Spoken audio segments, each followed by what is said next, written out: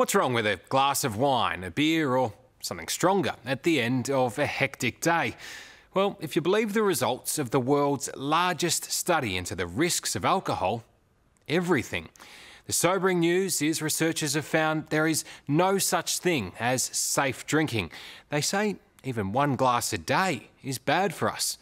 Put simply, just like tobacco and obesity, alcohol is a killer and is claiming more and more lives as most of us remain in denial about how much we really drink. Lads in lederhosen and beer steins as big as your head. Welcome to the world's largest drinking festival, the iconic Oktoberfest in Munich. It's fair to say everyone here samples their fair share of the local produce. Hey, you travelling, big fella? You like the fluffy thing, do you? You're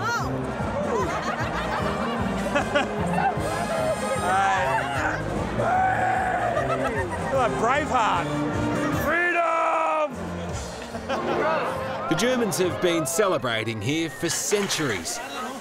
And in recent decades, young Aussies, with their love of a good time, have well and truly got on board.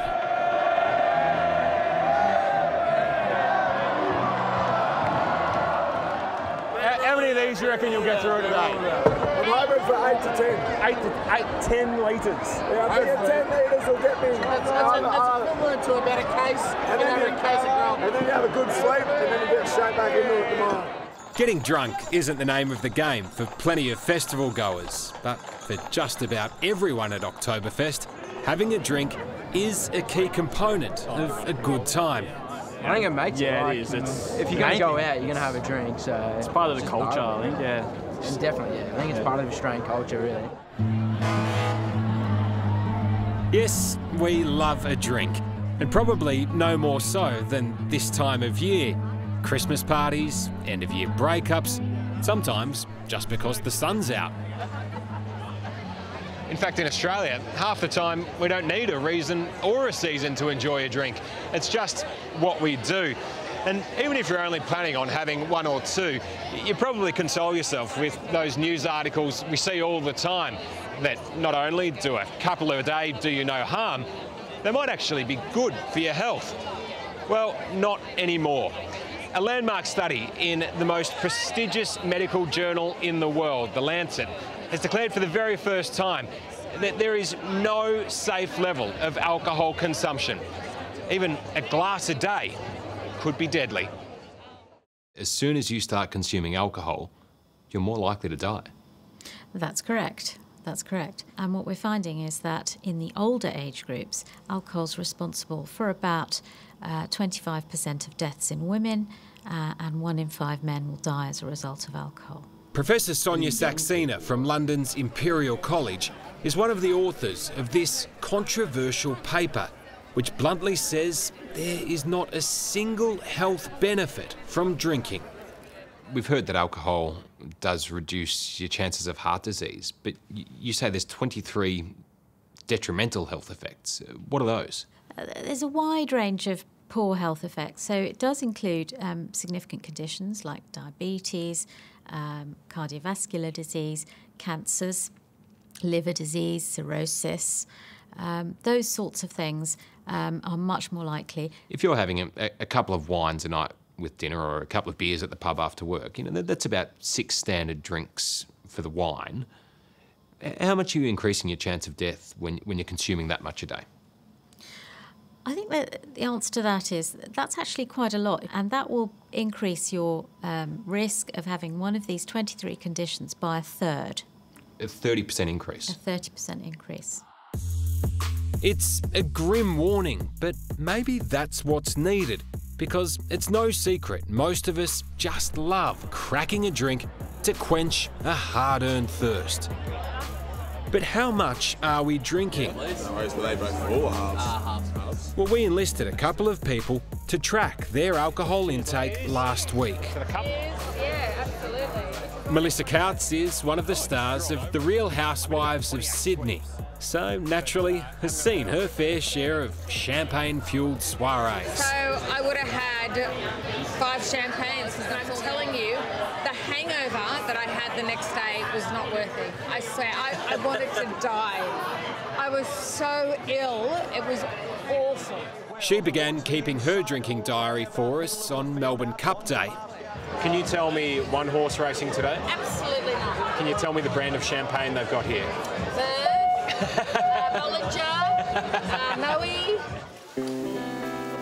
Jacob Wesson is your quintessential Aussie bloke who's all about beer. In fact, he loves it so much, he works on the production line at a brewery. I've heard of wearing your heart on your sleeve. Not far off it there. Yeah. What's this? Basically, I'm so passionate about my job that I decided to get 6 different hop varieties on my arm, consisting of... Hang on, there's one more tattoo as well, isn't there? There is one on my ribs. I've got the 4 main ingredients on my ribs of beer as well. So I'm a little bit passionate about beer. Fair to say you love a beer. Yeah, and I love my job. So the two of them don't believe a few drinks for fun from time to time is dangerous, as the groundbreaking new medical study suggests. And they're not alone. Is 1 drink a day harmful? For me, I don't think 1 drink a day would harm me, not in any measurable way. Does this help you play or hinder your performance? Definitely. They couldn't make it worse. Professor David Spiegelhalter loves a game of pool and a beer. And he also likes breaking apart a study like this in his work at the esteemed Cambridge University. He's crunched the numbers and says the authors simply got it wrong. I'm a statistician. I love numbers, and I hate to see them being abused. I hate to see statistical evidence being misused. That's a strong word, abuse. Oh yes, yeah. Number abuse is a sort of term I use for where people are taking numbers and essentially turning them into misinformation. They claim that if you have 1 drink a day, then your risk of getting one of, say, 23 different conditions goes up by 0.5% per year. So that's if you believe those figures. But even that figure is very uncertain indeed. They've got huge margins of error on that claim. So the idea that there's no safe level of alcohol from this study, I don't think stands up to scrutiny. One of the main criticisms of the study declaring all alcohol consumption harmful is that it doesn't factor in the enjoyment people get from a few drinks at a social event. It's very difficult to measure those positive factors. How do you measure the enjoyment from having a drink? Okay, there's maybe no safe level of drinking, if you really do believe that, but there's no safe level for driving, but we don't recommend not driving. There's no safe level for going on holiday, but maybe we want to go on holiday. There's no safe level for just getting out of bed in the morning and living. So you think if you factor in all the risks for pretty much anything in life, you'd never leave your house. Exactly, you'd never get out of bed, and that can be dangerous as well. So could you see that some of the criticism would be that, yes, you're looking at the harms, but you're perhaps not really factoring in all the benefits? We've looked at the benefits to specific health conditions and not found that there are any. People don't want to hear this. That's right. Nobody wants to hear that drinking no alcohol is the right thing to do. Nobody wants to hear that doing something never is a good idea. Coming up, as I am getting ready, yes, I am having a glass of champagne. Taking the drinking test. One turned into another, and... Do you know how many you've had? 44 standard drinks. Oh my goodness. Could you see a day where you would think maybe, you know what, I'm just going to kick the habit? That's next on 60 Minutes. Watch me through my finger, lost into my singing. With its hipster barman mixing exotic drinks, this vibing venue in East London might look like the perfect spot for a cocktail. But there's just one issue. Redemption Bar is an alcohol-free bar. Got a very famous song in Australia called The Pub With No Beer. You're not far off it here, are you? The boozer with no booze. I know, people said to us, what are you going to serve next? Air. It's the brainchild of Catherine Solway, who welcomes me with an ominous-sounding black magic charcoal martini. Chin chin. I have my doubts. It's quite tasty. Hooray! The business has been such a success that Catherine's now about to open up her third alcohol-free venue, which she believes is a reflection of a growing movement, particularly among younger generations, to ditch drinking. I think what's happening is, in society, getting drunk is being sort of disentangled from socialising. There's a big change happening. Yeah, for sure. And you see it in the trends of young people drinking less, and now that's moving up into older demographics as well. You don't need to get drunk to have a good time anymore. You don't. And in fact, you know, Valentine's night is the biggest night of our year, so you don't even need to have a drink in order to have romance either. So who knew? Society's changing. How many drinks? To help us get a sense of where we're at with drinking in Australia, Sydney socialite Melissa Coutts and boutique brewer Jacob Wesson agreed to document their drinking week in these video diaries. One turned into another, and yeah, so 5 beers when I got home. They were all delightful, I must say. I have a gig tonight, which should be great fun, and as I am getting ready, yes, I am having a glass of champagne in a wine glass. Fabulous, because there's no champagne glasses. Alrighty, so it's day 2, Tuesday, and didn't have any beer today, actually. Definitely not uncommon for me not to have a beer. I'm going to have an early night tonight. It's Monday, and I definitely do not drink on a Monday night. I didn't record a video last night because it was a big night. Around 15 to 20 beers over a decent period of time.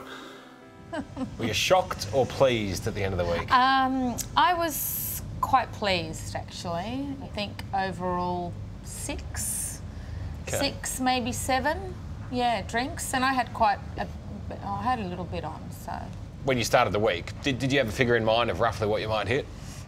I knew I would be under 10. We got you on a good week. You got me on a good week. But having said that, I'm not a person who can consume a lot of alcohol anyway. I like it, but I just can't take it. My body just can't handle too much anyway. So even if I was going out with my girlfriends, 5 would be the absolute max. Anything over that, I'd be throwing up, and yeah, it'd be an ugly sight. Well, I'm glad you didn't throw up. That could have been True. those home videos could have been very nasty.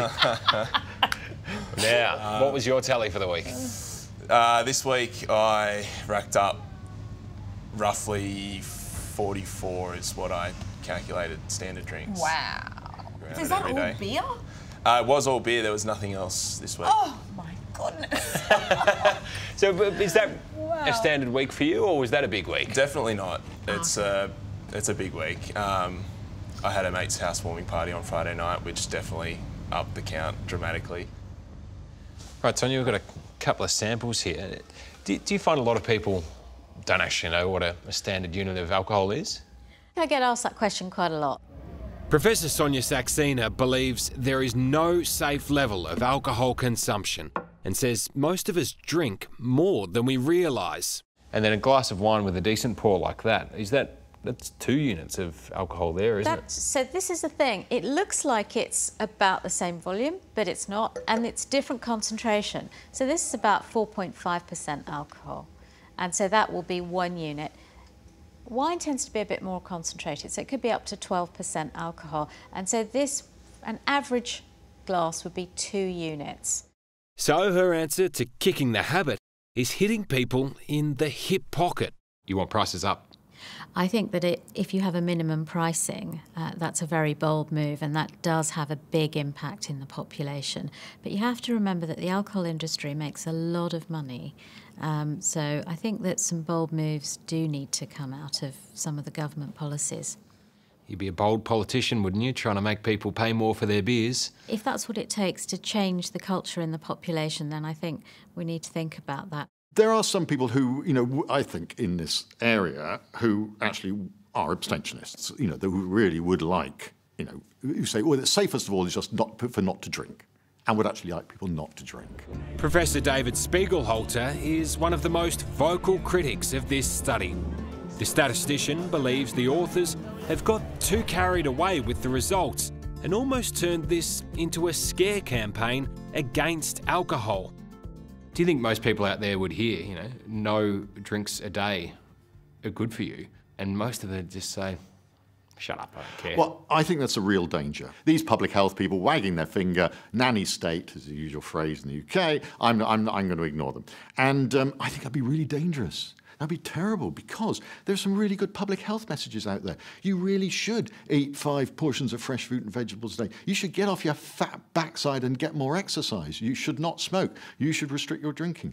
All those things, you know, are really important and are very valid public health messages. And if people obeyed those, our health would go up enormously. So it'd be a real shame if you know, really important public health messages got lost by over-exaggerating the harms of small amounts of alcohol.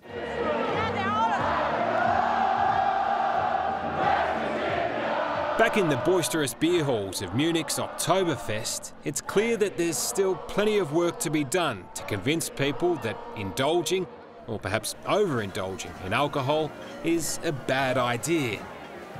So there's a new study out that says any drinking is bad for your health. Now they're saying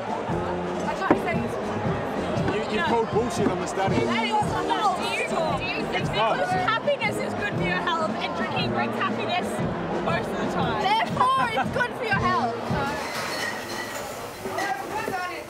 There's a study out that says every time you have one drink, you're harming your health. Could you see a day where you would think maybe, you know what, I'm just going to kick the habit? Of drinking altogether? No. Could you imagine being a teetotaler? No, not at all. I don't even know what that is. Hello, I'm Tom Steinfort. Thanks for watching. To keep up with the latest from 60 Minutes Australia, make sure you subscribe to our channel. You can also download the 9Now app for full episodes and other exclusive 60 Minutes content.